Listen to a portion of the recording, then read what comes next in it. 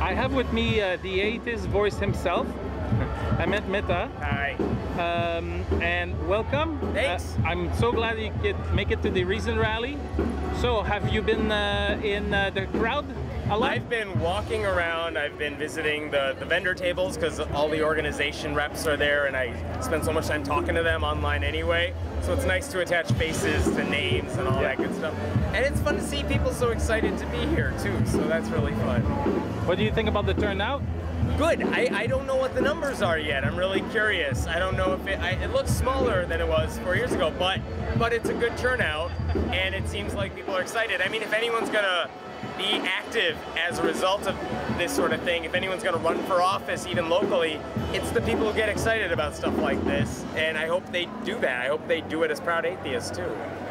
Now, there was Mr. Banana Man Ray Comfort who wanted to be here, but he couldn't. I know. No, he couldn't be here. No, he is here. Yeah? He is. He changed his mind? He's on the other side of the Washington Monument right now. Oh, okay. He's so far away right now, but he was here. He doesn't want to get arrested, so that's why he didn't get arrested. He wasn't bothering anyone.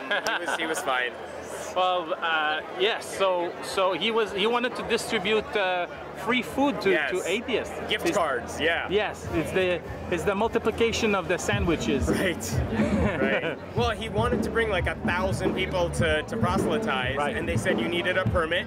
He said, I don't want to do all that because then I can't mingle in the crowd. Right. So he just brought a small crew. They mingled. It was fine. No issues. I haven't heard of any punches thrown. It was fine.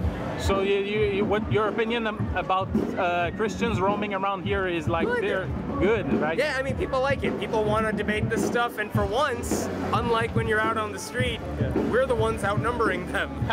So it's fun. I mean, if you want to debate, these are the people you want to debate with, and you don't have to. They're not bothering anybody. They're just there if you want to talk to them. But then there will be people who would say that atheists don't picket around, you know, churches on Sundays and stuff. So. I know, but atheists, I mean, for Christians, you don't get a chance like this where there's so many atheists in one spot. So this is like candy for those evangelizers. They want people to listen to them and talk to them. And instead of people just walking past them and ignoring them, for once they have 1 million people fight, well, thousands of people arguing with them. So, so good. That's cool. Yeah, I think everybody's happy about having them here. Yeah, I don't think anyone's bothered by it. You expect it to come. Everyone's treating them with civility, so they good. Yeah. Now, change of topic. Politics. We have politicians talking to us today. Isn't how that exciting great? is that? That's great. And they're not atheist politicians, but they support church-state separation, they support reason, and they could speak in support of science. So that's great. I'm sad that we don't have more.